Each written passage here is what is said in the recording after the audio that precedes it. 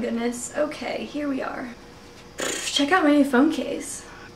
I feel like it's very, I don't even know. Hi guys, it's Ashley and welcome back to my channel. Sorry if the lighting looks weird. I'm filming at a weird time. Today I am doing a video DIYing a face mask. I am not really one to DIY all the time because usually they're not that great when I do DIYs. It just turn out weird for me. But with face masks, I make those all the time. I use just ingredients I find around my house. I don't know, I just look for random fruits and whatnot that I can use on my face. And a lot of people just don't really believe that those things actually work, but I feel like they do, and I feel like they help make my skin softer and healthier. So I don't know where you guys live, but where I live right now, it's snowing. You see that? Okay, there we go. So where I live, it's snowing and it's cold and it sucks. I don't live in LA where it's 70 degrees every day. Wish I did. Anywho, so I wanted to film a face mask, some sort of DIY facial mask, because my skin gets super dry and dull and horrible in the winter pretty much. It just, you know, the winter dries your skin out. So I made a face mask with orange, banana, coconut oil, and oats. So yeah, I just thought it would be a really just easy, nice little way to kind of brighten up your winter because it's really dull here and so is my skin. This is just a nice mask if you're snowed in, maybe you have cabin fever and you want to like do something different, you can try this mask out. Now I'm rambling, but anyways, we're just gonna get started. So step one is to obviously get all your ingredients together. So you're going to need 2 bowls or just one, I'll tell you why in a second. You're also gonna need a banana, coconut oil, orange, and oats, which are optional. Obviously, we're just going to put all these ingredients together. I start off by putting the banana in the big bowl and mashing it up with a fork just because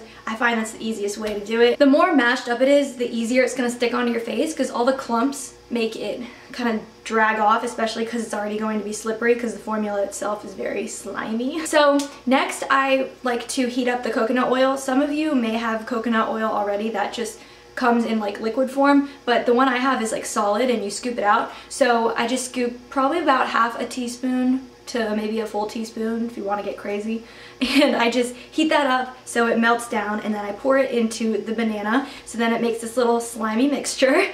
So I just keep mashing it up with a fork, mixing that together just so everything gets combined and whatnot. The banana and the coconut oil both help to hydrate your skin, and that's a plus because when it's cold and it's winter, your skin's dry and crusty. No one wants that. Then I just go in with a little bit of orange juice. I think I used a Tangelo or something in this because I didn't have like a real orange. It's the same thing. So just squeeze in some orange juice from one orange or Tangelo or clementine, I don't know. Keep mixing, keep getting all that good stuff together. The orange is actually gonna help with the vitamin C just because vitamin C is said to keep your skin firm, helping with the aging process. It also keeps it moisturized too. And honestly, I really do think that this mask does moisturize my face and keep it nice and soft. It felt so soft afterwards. I don't know if you're really going to be able to see a difference, but personally, I felt like it was soft. Also, disclaimer, if you experience itching, a rash, or any other side effects when using this mask, don't put it on your face because I know that some people just have really sensitive skin. If they put something on their face, it starts tingling and it hurts or itches or whatever. Just take it off right away. Don't think that it's supposed to do that because it's not. It's literally going to sit on your face and feel cold and refreshing. That's what it should feel like. I just mash it up for pretty much forever.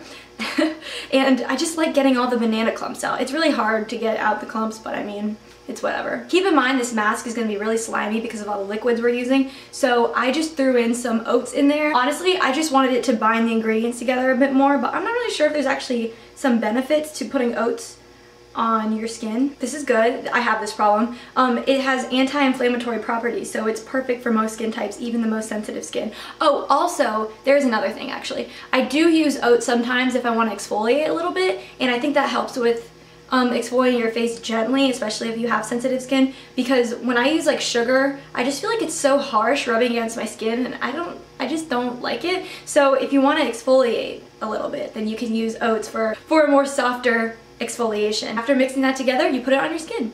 I actually used a little brush to put it on my skin just so I wouldn't have to get my hands too dirty, but make sure that you do this over a sink because it will drip off your face because it's a very slimy mask. Now, if you don't want it to really like drip off, I would recommend putting mostly the liquid part of the mask, and then I guess later you could use more like the oats, kind of exfoliate a little bit and rub it in before, like right before you wash it off. Because for me, I don't have a problem sitting there and my face like feeling all gross with all that weird stuff on it. I was actually messing around with the Snapchat filters before when I was waiting for the mask to do its thing.